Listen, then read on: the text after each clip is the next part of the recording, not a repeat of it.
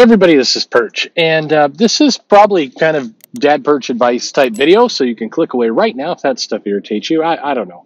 Um, I was, as I've mentioned in previous videos, I've leaned into more fitness of late, and in particular with the pandemic and everything. It started out kind of walking, doing some rehab, and no, not for alcohol. And I was doing heavy walking, so I was trying to get at least 10,000 steps a day, and then it became 15, and then 20,000 steps a day, and then the walking turned into running. So now I try and get about six miles a day in is what I go for. It's easy to do. It's one of those things that where it looks and sounds like a lot of distance, and then once you start doing it, you get a routine. You get a place that you go that works. You find it's really easy, and then you find yourself making excuses to get out of the house. No, wait a minute, I don't mean it that way. No, you find yourself like, I could do two more. I could do a little bit more. I did one day. I did 16 miles, and it wasn't like a race day. It was it was just I went out, and then I went out a second time, and I'm like, oh man, I've got 15 miles, almost up to 50 miles. Let me just do a couple more. You get like that with fitness. Anyway, believe it or not, that's not where this video is going. But I'm out doing my run, and one of the places I go is a track, especially in Seattle. It's wet and muddy sometimes, so one of the places I really like during the summer is not as good when it gets into the fall. And there's this. It was great during COVID, but now school's back and people are coming in, so now they're doing soccer training and everything else. And so it's annoying now being there with all these people. One of the nice parts was to be away from people. And I'm watching this soccer practice, and for whatever reason, the coach is there with a bunch of, I would say, junior high and high school level kids. And the coach is, or the people, the trainers, whatever these people are, I have a hard time believing they're full coach. They are going full Gordon Ramsay on these kids. They're like, you son of a bitch, you dumb fuck, get over here and kick that ball, you fucker. And they're just like, and I'm like, I'm no, obviously no prude to cursing. But I'm listening to that, and I'm looking at the body language of the kids who are standing around. And almost every single one of them is standing there going, why did I do this? Like, I could be home playing that new Resident Evil game with the giant vampire lady with the giant boobs. I could be doing so many other things right now than doing this. I don't want to be lectured to. I don't want to be yelled at. Like, this is supposed to be exercise or a credit or fun, one of those. But it's definitely not supposed to be something where I'm just have to endure somebody trying to get off on being like the meanest coach. And I like many things. I'm watching that. I'm thinking about comics, and I'm thinking about one of the dynamics of comics has become the lecture, where you're on social media, you're on Facebook, you're on Twitter, and for whatever reason, the comic writer, artist, creator feels imperative. It's not like somebody comes at them and then they come back with a response. I do fully believe in the you give some, you're going to get some kind of mentality. I do think that there are absolutely no doubt about it. There are people who go on social media and pee on creators and then turn into giant snowflakes when the creator pushes back. I don't care if you're a customer. If you come in and you start being an asshole, then you're going to get what you give. I think that is fair game. But it's not that case. It's the creator has decided for whatever crazy ass reason that they wanted to wake up this morning and start a giant lecture on how to give them portfolios or how to submit an idea or the appropriate way to talk to a distributor or how you're supposed to approach them at a con or what it means to get a signature and why you should be grateful and talk in the right way, or why you shouldn't, try, even though the DMs are open, you shouldn't use that DM because it's not for you. And it's an exhausting pile of crap half the time. It's these long rant lecture threads. And you're reading these and you're wondering, why in the world did this person decide to post this? It's not helpful. It's not useful. Nobody wanted it. Nobody is, none of this is net positive. And it's taking something like, at least what I was seeing on the faces of those kids who were trying to play soccer, it's taking something that was like, hey, this was meant to be fun, but instead, you're going to suffer. Instead, I'm going to use this opportunity to erect a tiny little stage here, climb up onto that stage, and then start bitching at you for who you are and what you're doing and how you're doing and everything else. I am not saying, by the way, I understand in the pro leagues that people can get aggressive, and being aggressive in sports is fine. And some people, by the way, some people respond well or need somebody to scream at them in order to kick them into gear. You may have, when you were in school, you had the mean teacher, and it was like divided in half. Like half the students would, in college, you'd always have a couple of mean teachers, and half the students would hate this person and just try and do whatever they had to do to get out of the class and move on with their day. And the other half seemed to almost like it's an abuse syndrome. They needed to be screamed at in order to put in their best work. I've learned as I've hired people and interacted with people, networking. Anyone like I used to ask that question actually, like, hey, tell me what your favorite teacher was in school.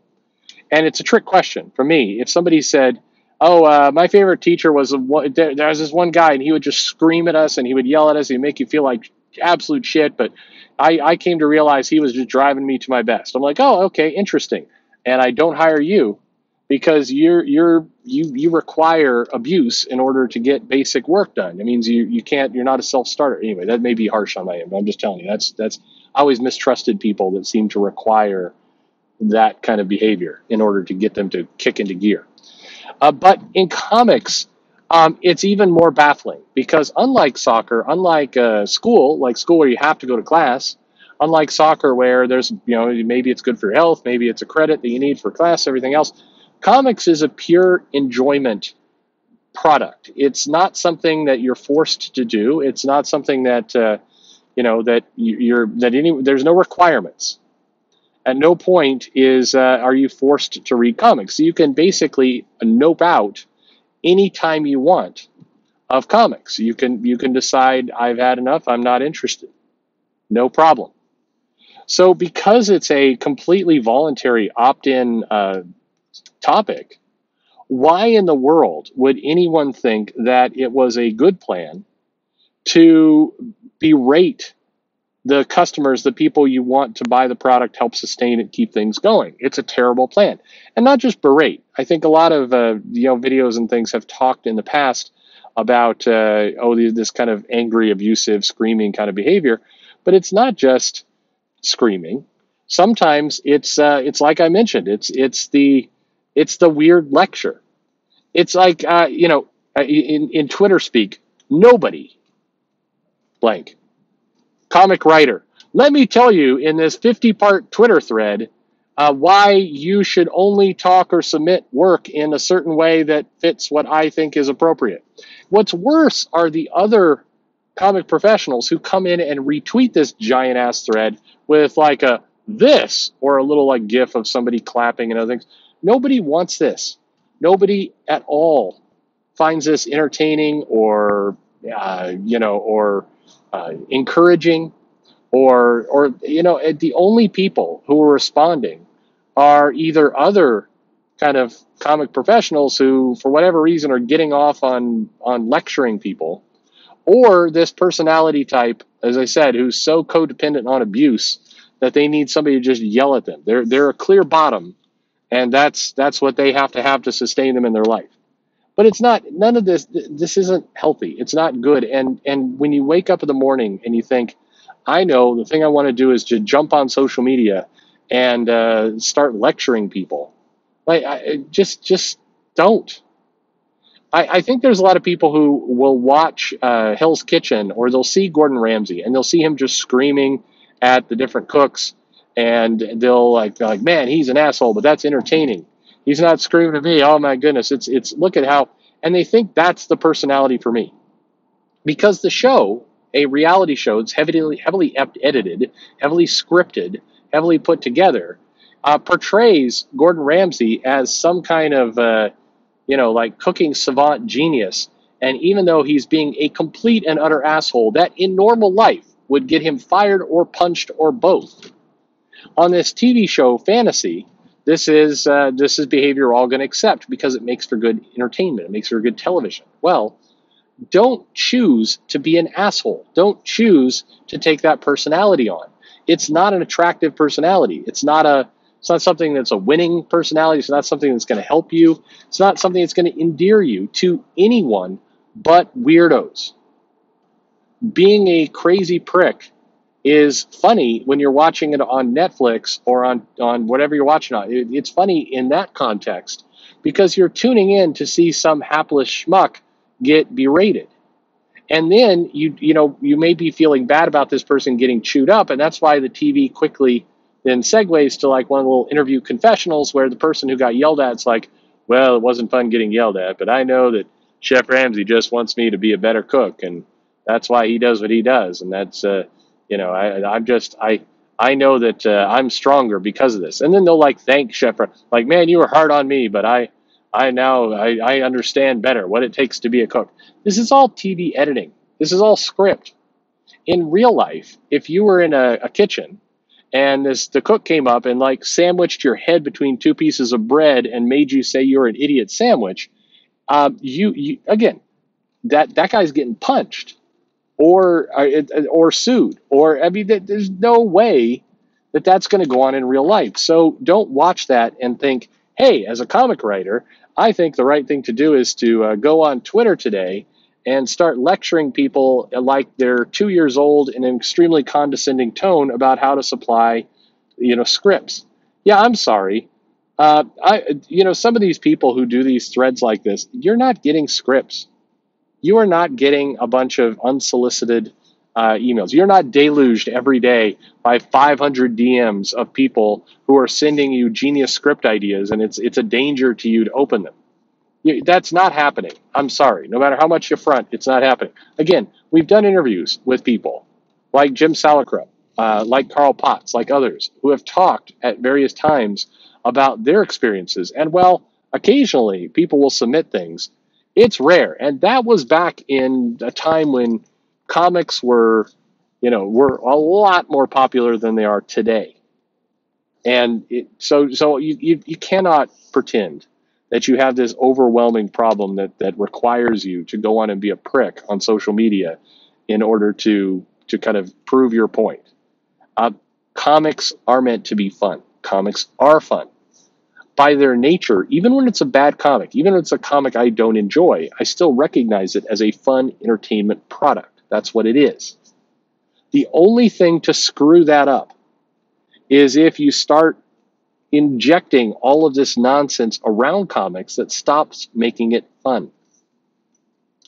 It's actually amazing how hard it is to make comics unfun, and how many people are like, I'm up for that challenge. Let's see what we can do. Just relax and don't be like this. Gordon Ramsay is a fun character on TV. It's not for you. Don't try and be Gordon Ramsay. I see a lot of these interviews, and even with like, and I don't know why people continue. They're like, Kelly Sue DeConnick has an interview she did before the pandemic is making the rounds again, and people are writing articles about it. At this point, what do you want from Kelly Sue? She is not a relevant player in comics right now. Maybe at some point she's going to come out and do a bunch of new comics, new stories, and everything else. But this is not somebody who's driving much of anything in comics right now. I'm not saying lay off of her. She makes the comments. She opened herself up. That's on her. But at this point, there's a couple people out there who continue to make noise, but they're not actually producing anything. So what is even the point at 2021? Like what influence does Kelly Sue have? I'm just asking. I don't know. Again, she makes these statements, so I'm not playing a violin for her. Like, oh my God, I can't believe. But still, like, why do we bother? I guess is my question. But anyway, but you see these interviews and they're putting on this persona of like they're trying to be like super sarcastic, like, hey, dumbass. And I'm like, why are you? Just don't be that way. Don't. Comics is a fun entertainment product. Just have fun. Just be. I was gonna say be yourself, but maybe not. Just try and have a good time. That's gonna make you much happier, for what it's worth. And for the rest of us, don't go on and try and be Gordon. People kind of show up in my comments every once in a while, like they want to pick a fight, like, hey, jackass. It's like, you know what? Whatever, man. I go play angry internet troll cosplay somewhere else. I mean, just be yourself. Simple. Thanks for listening.